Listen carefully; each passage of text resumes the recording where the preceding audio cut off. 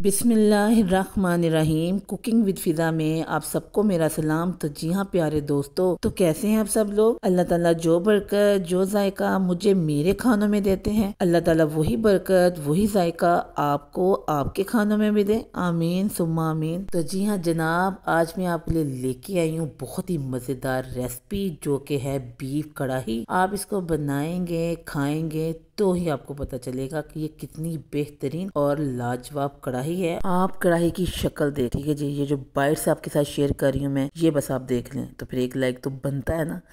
चलिए रेसिपी की तरफ आ जाते हैं। बिस्मिल्लाहिर्रहमानिर्रहीम। तो जनाब मैंने लिया 1 kg गोश्त और उसके अंदर मैंने 2 अदद प्याज डाले, 3 अदद टमाटर डाले, मैंने लहसुन डाला, ठीक है जी, और मैंने अदरक डाला और हरी मिर्चें मैंने 8 अदद डाल के उसके अंदर पानी डाल दिया है और उसके बाद मैंने इसके अंदर देसी घी ऐड कर दिया। तकरीबन आधे घंटे में गोश्त जो है हमारा गल जाएगा तो फिर हम इसकी भुनाई करेंगे। और मैं बस यहाँ पे आपको दिखा रही हूँ कि कितनी बेहतरीन शक्ल स्टार्ट हो गई है। बहुत ही बेहतरीन और यमी सा गोश्त हमारा बनने वाला है। तो वीडियो को आपने एंड तक देखना है, छोड़ के आपने बिल्कुल भी नहीं जाना। इतनी जल्दी जो बीफ गोश्त बनता है ना, उसकी रेसिपी आपको पहले किसी ने नहीं दी होगी। ठीक है जी। डाला क्या है मैं आपको ये तो बता रही हूँ कि नमक मिर्च हल्दी है, प्याज है, 2 अदद टमाटर हैं, 3 अदद, फिर 8 अदद हरी मिर्चें हैं, ठीक है जी, अदरक है, ठीक है जी, और आगे काली मिर्च और गरम मसाला मैंने ऐड करना है। और यहाँ पे आप देख सकते हैं पानी सारा ड्राई हो चुका है और कितनी बेहतरीन और लाजवाब हमारी कढ़ाई की शक्ल आ रही है। देखिए जी, हुसन देखिए आप कढ़ाई का। ते हुन फिर तुसी मोटिवेट हो जाओ है जी। आज बीफ कढ़ाई बनाना सीख लो। घर च कल्ले हो ना ते कल्ले ही बना के पूरी दी पूरी किलो खाओ। ना अपने मीए नू दियो, ना बच्चियां नू दो, ना सस सहुरे नू दो, स्यापा ही मकाओ। कल्ले खाओ, कल्ले इंजॉय करो है जी।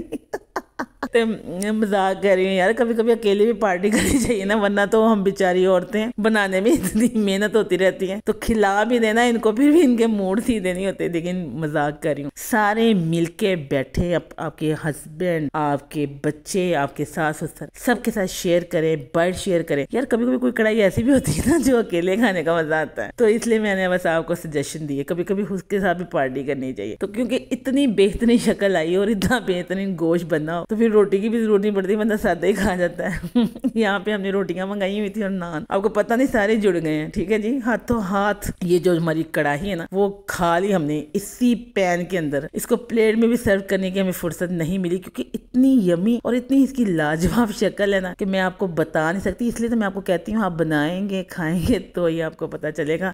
आपने देखा एंड पे मैंने इसके ऊपर स्लाइस में काटे हुए थे, अदरक काटा हुआ था मैंने, ठीक है, हरी मिर्चें मैंने काट के डाली, सब्ज धनिया मैंने काट के डाला, ठीक है जी, और काली मिर्च और गरम मसाला हाफ चम्मच मैंने वो लिया था, ठीक है जी, और जो लाल मिर्च थी वो 1 चम्मच था, ठीक है, हल्दी जो थी वो 1 चम्मच था और नमक आप हस्बे जायका, ठीक है जी। और यहाँ पे मैं आपके साथ बाइट शेयर कर रही हूँ। बहुत ही बेहतरीन, बहुत ही लाजवाब, बहुत खुशबुएं निकल के फैली हुई थी हर तरफ और तारीफें भी बहुत ज्यादा बटोरी। जब आप भी बनाएंगे तो आपकी भी खूब तारीफें होने वाली। और आपने मुझे आज कमेंट करके बताना है कि आप कैसे कैसे बीफ कढ़ाई बनाते हैं। अच्छा जी, अल्लाह हाफिज़।